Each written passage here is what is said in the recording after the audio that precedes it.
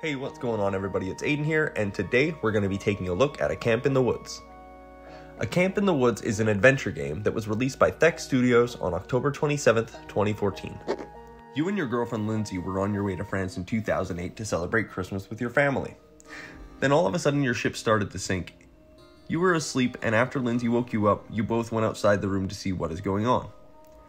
In the midst of chaos, with people running to lifeboats, evacuating ship by the dozens, you accidentally hurt your arm. It starts bleeding. Lindsay pulls you to a lifeboat. You drift away to a small snowy island.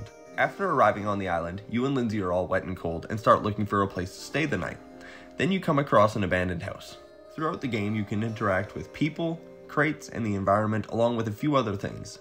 The soundtrack is pretty boring, but it matches the pace of the game quite well. There aren't many sound effects in this game. That's one of the only things I think it's really missing. The controls were very straightforward.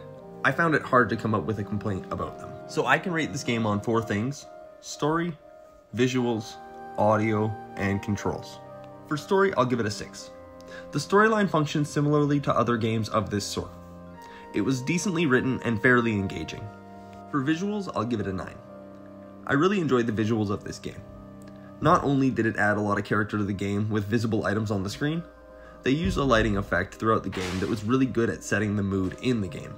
For audio, I'll give it a 7. For what this game was aiming to be, the music really suited it.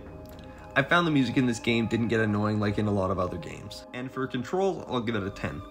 There's no issues with the controls or gameplay. The game was easy to play. So overall, I'll give this game an 8 out of 10. This game is slow-paced and definitely for a certain type of person, but it was a very solid game and it's definitely worth a play. Thank you guys so much for watching, and if you enjoyed, leave me a like and a comment telling me which game you'd like to see me do a review on next, and also subscribe and share if you haven't already.